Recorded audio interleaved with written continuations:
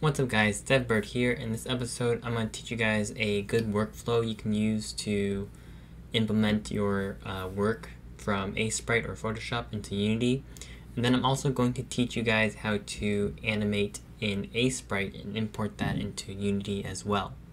So without further ado, let's get started. Alright, so the first thing I'm going to do is I'm going to create a new project. So I'm going to hit new, and then I'm going to hit 2D. And I'm going to, I'll just get rid of this real quick.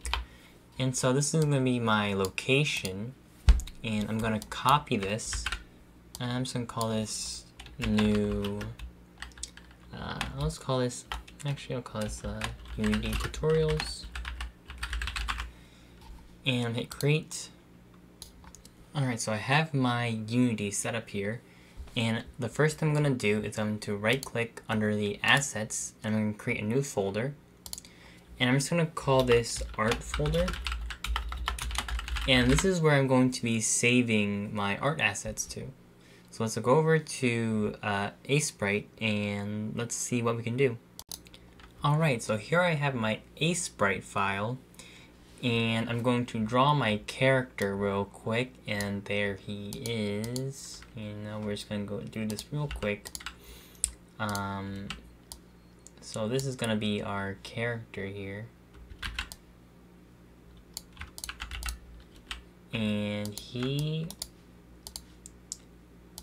is finished. Alright, so here's our character that we just made, and we're going to now animate him. So first things first is I'm going to hit the onion skin. This is going to show us the previous frame. And then we're going to hit view and then hit preview. And this is going to preview our animation once we get started. So I'm just going to draw some arms for him real quick. And I'm going to raise his arms in for like 3 frames. So first thing I'm going to do is hit Alt N. It's going to create a new frame. And I'm going to erase his arms to raise them. And you can see the previous arms because we have the onion skin on. And I'm going to raise them up just a wee bit. Then hit Alt N again. And it's going to create a new frame. And it's going to erase this one. And then I'm going to do the last one. And he's just going to raise his arms up a little bit. And I can hit play here in the preview. And while I'm animating, I can edit this, and it's going to reflect it in real time. So I can see what I'm doing. Alright, so now that we have this, let's see how we can export it to Unity. Alright, so the way we're going to get this into our Unity project is we're going to go to File, then we're going to export the sprite sheet, and then this should all be fine as the default stuff, and we're going to hit Export. And it's going to give us our sprite sheet here. And so now we can save this, and we're going to save as, and then we're going to go navigate to where our Unity project is. So over here is my Unity tutorials. Then I'm going to go to assets and go to art folder. Then I'm going to save this as a PNG, and then I'm just going to call this my dude and then sprite sheet. Hit OK. And then we navigate back to my Unity project here, and then I'm going to open up my art folder, and here he is. Here's my dude. And so now I'm going to go from sprite mode from single to multiple, since there's multiples of him. And now I'm going to take this, and I'm going to open the sprite editor.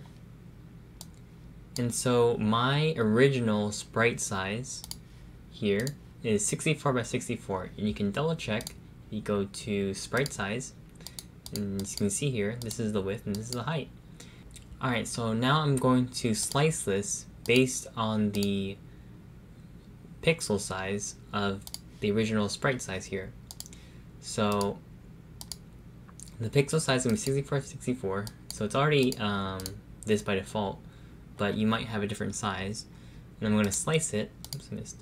Slice it, and then you can see we have our 3 guys here. And then apply, And then now we have our 3 sprites all split up. So here I'm going to show you a little trick.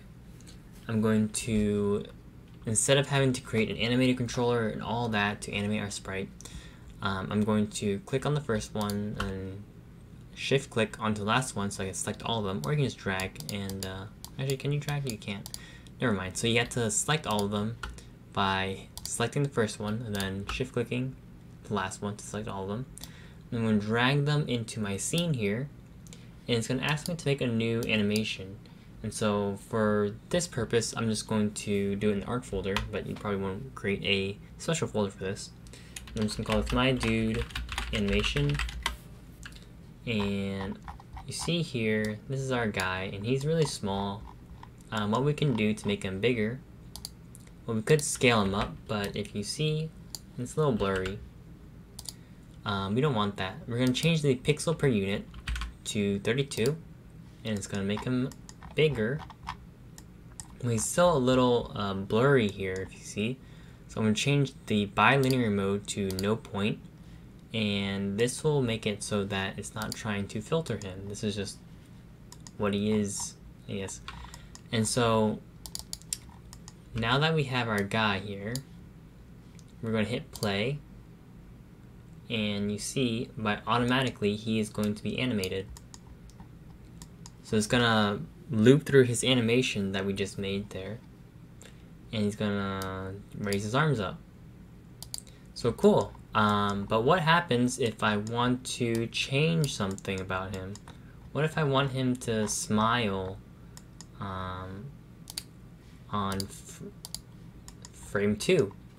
Well, what I can do is I could make him smile like this. I'm gonna hit Control S, and it's gonna save, and then hit play again, and now he starts to smile on frame 2. That's kind of weird though. So what if I just make him smile on all of them? Hit Control S, and it's gonna save in real time.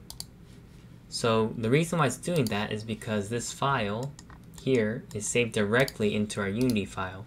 So if I edit this file, it's going to save directly into our Unity file. And so that's an easy way to edit files very quickly without having to like delete this one and then re-import a new one. You can just hit Control S in your Aseprite file and it'll change. And we can do the exact same thing with our Photoshop file. So I'm going to go into our Photoshop here. So I already have one open, but let's say I want to create a icon for my character. Well, I'm going to select the right color first. It's something like this. And I'm going to fill this in real quick. And it's not pretty, but you know what? That's fine. So I have my character, and I'm going to make his eyes. Give him a smiley face. And I'm doing the exact same thing where I'm going to save as, and I'm going to navigate to my project. So I have my project, and I'm going to go to my Unity tutorials, go to Assets, Art folder, and I'm going to save this as a Photoshop file. Now it's important that you do that, okay? You don't want to save it as a PNG for this specific example anyways. So I'm going to save this as my dude icon. And I'm going to go back to my Photoshop, and I have it here. And I'm just going to create a quick canvas. UI, canvas, image. So I have the image over here. And I'm going to drag in my dude icon. And remember, this is a Photoshop file. You can use Photoshop files in Unity. It'll accept that. And so I'm going to, let's say this is his icon, and it's just going to be floating the top left at all times. Let's say I wanted to change something about him. Well, let's say I wanted him to have eyebrows all of a sudden. Well, all I have to do is hit Control S to save, or you can go to File and Save. And then I go back to my Unity, and there you go. He has eyebrows now. So what you want to do is when you work with art programs, you want to save directly into your Unity file. This will allow you to make changes on the fly. All you do is save it, and because the original file is inside your Unity file, it'll update in real time. So that way you don't have to go through the hassle of deleting